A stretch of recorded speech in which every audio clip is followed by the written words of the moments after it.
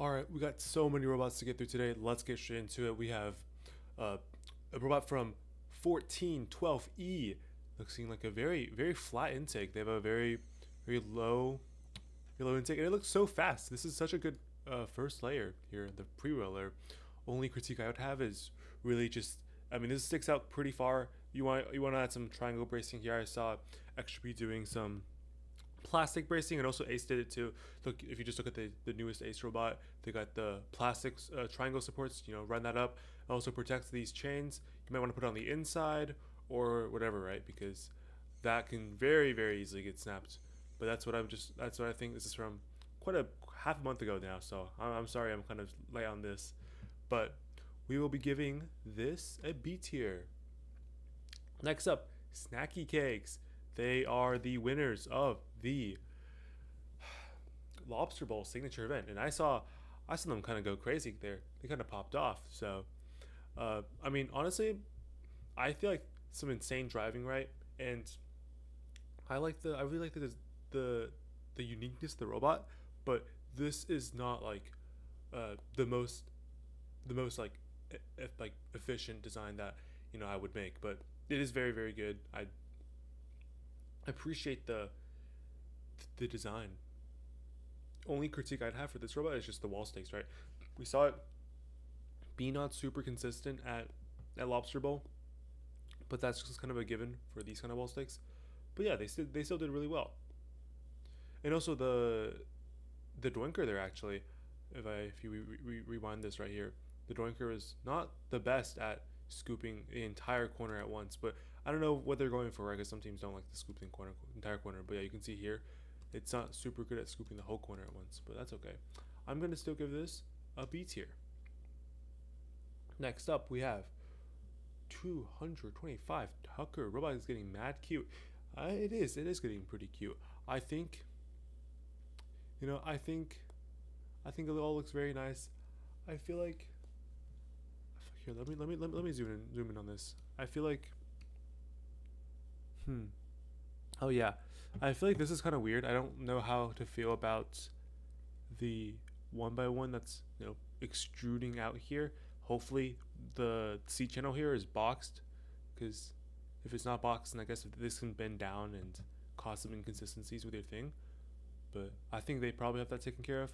Also, hopefully this chain isn't just running on the standoff here or the air tank. Add some friction, but that's no big deal. I feel like this is still overall pretty good, and I like how they mounted their guider for the rings to come off, and they have a the piston hang, pretty nice passive, I think. Yeah, I think, but there's no wall stakes, which is like the only thing that I think needs to be improved. And that's it. And what kind of wall stakes could they build? I feel like it has to be like redirect, which is unfortunate because redirect isn't the best anymore. But I just leaked the next one. But yeah, I think I'm good. I'm gonna give this one a B tier as well. Next up, we have BarkBots. BarkBots. A lot of fire emojis. BarkBots. Just won another Cali tournament again. I think they're. Oh, I think they're like what, two or three wins for one loss so far. Just pretty insane. Looking at this season so far, very nice. They have triangle braced. Everything is very well done. I think this might have snapped. But that's okay. They're using a 185 RMAC. Some of you guys wanted me to explain what that really is. It's just friction. You can it's just like a friction pad up here, and then you're just running a regular hook. But when you raise this to the point where the hook intakes and the ring hits the friction pad, it stops, and then you can just pull the ring off with this mech. But yeah, I like the side plates, looking very clean. BarkBots. I think what only thing that I really do with like the Lady Brown bot is just to make it two ring, like capacity is 2 ring, which is very hard. But I think you guys out there can do it. I think there's definitely some ideas, right? Especially for if you're doing a hood Lady Brown, then you can really go crazy there and get 2 rings pretty easily. You get compression, chamber, just like what 402B had in their spin up gear, would allow you to do that pretty easily. But yeah, I'm seeing very good build quality here. A lot of boxing, a lot of also weight cutting. They have a lot of nylon nuts. Very nice. I'm gonna give this an S tier, our first S tier of today.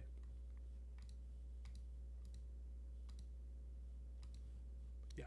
All right. Next up, born to wall stake, forced to be a phone holder. Wow. Hey, but those are some tough flicks though. A close up of this clamp. This clamp looks nice. I like the plastic up here especially. You know, that's a lot of work that goes into this, especially cutting out the C channel here. I think maybe is that to slide under other. I doubt it's to slide under anything, but it's always funny just to think that this is gonna slide under a Go clamp or something, or a Go block. But yeah, some triangle bracing here for the poly, super clean. Although this is concerning, they bent these inwards to fit the goal, which yeah, that's fair, but I don't know how I feel about that. Still, I think this is, you know, something that Sammy really was to pioneer this. Oh yeah, it's for the rings, for the wall stakes. The only thing is, it's so hard to line up. It's not in the middle of the robot, and it's also just overall much more lacking, even compared to redirects. So I'm gonna give this a C tier. But yeah, if it's able to, you know, actually be more competitive, I think it'd be so much higher, because build quality and everything is so good. 99319B, not done yet, but going good so far. It does look pretty nice so far. I don't know how to feel about the oops. I don't know how I feel about the scoop for the rings on the hook, the main hook, because I don't really usually see these type of hooks a lot. I usually see just standoff and then maybe poly, or standoff hook, or right where you have like a 90-degree section, which is like a standoff. But this is interesting. I think I saw this on 1000A small bot. I think it works pretty consistently. Pretty nice.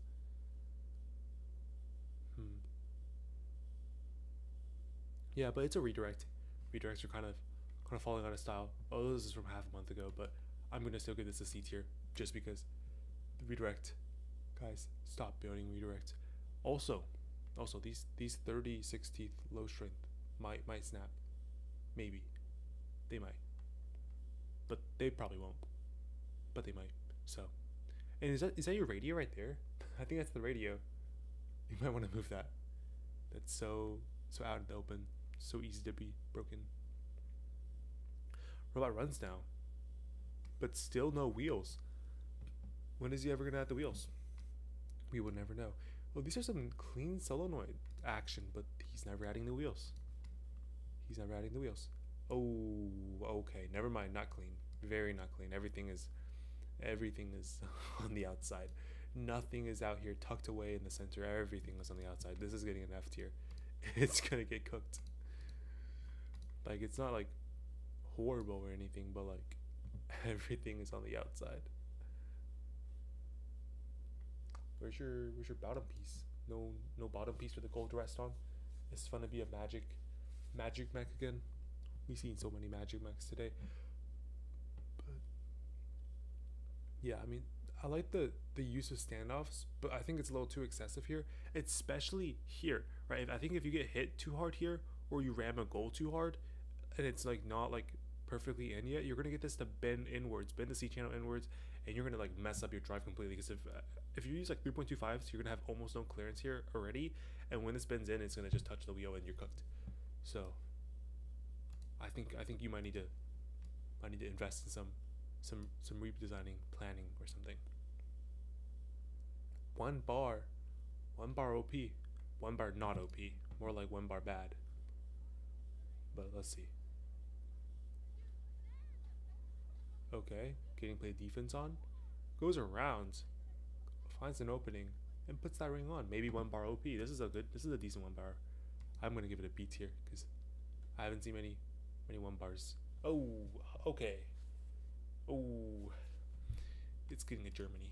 It's from me as well. Germany tier. Vids from Moa. More Moa vids. I think Moa so long ago. But yeah, 10 ton. Very clean robot. Definitely pioneering the redirect. So clean. I'm gonna give this an A tier. However, redirects do need to go. At least that's what I think because they stick out so far. 225 Tucker, another video.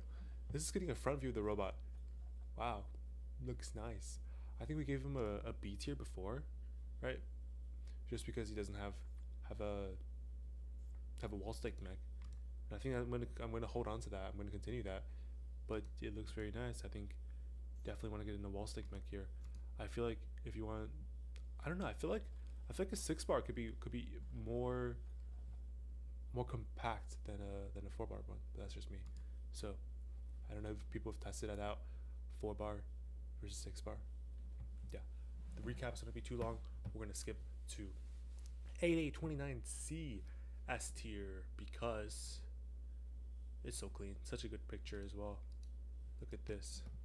We got 99%, and we got 8829C. 8829C has a 4-bar lift, hook intake. It's like extra piece bot, but who doesn't like extra piece bot? It's so good. Amazing design. Very nice, very nice. Very clean. S tier. And I don't know. Let me see if I can find any things to give critiques on. Not really, honestly. On A29C's bot, I think everything looks super clean. It looks immaculate. I mean, no Doinker, but I feel like maybe that was like when they built this bot was when Doinker was very very early. You know, maybe they can do two chains.